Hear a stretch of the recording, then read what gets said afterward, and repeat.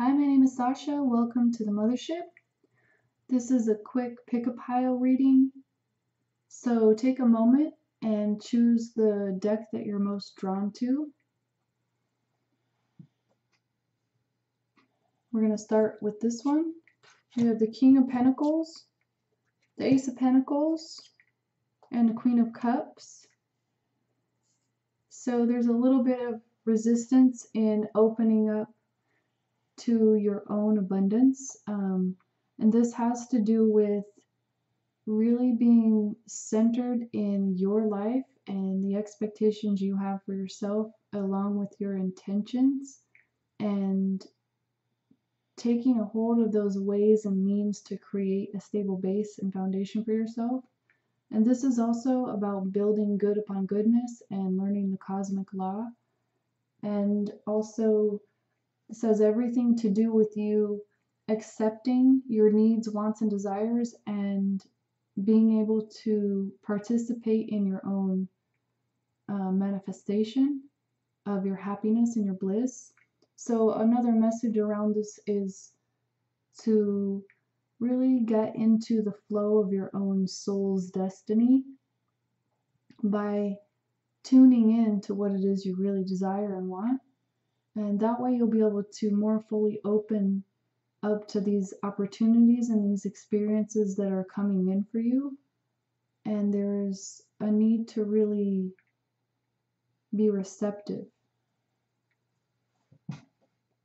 Let's move to the next deck. We have the coyote, the seahorse, and the hummingbird. So this is a message that you need to take some time of reflection, and don't avoid doing this. There's a reason things are not coming together, and you cannot force them to come together right now. There's a higher calling for your energy. Spirit is calling you, and I'm told to use the word spirit.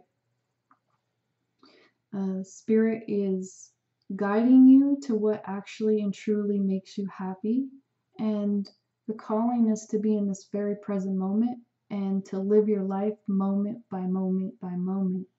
And this is really about being so centered in your own self that you know all the details of things that you need to know in the moment that you need to know them.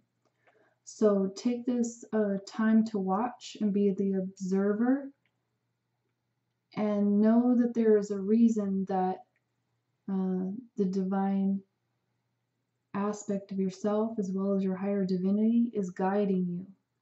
Know that there is a plan, and understand that we don't always know how things are going to work out, and they're asking you to drop your expectations as well as how you think things are supposed to go, and follow the plan and the map that Spirit has for you. And let's move to the next deck.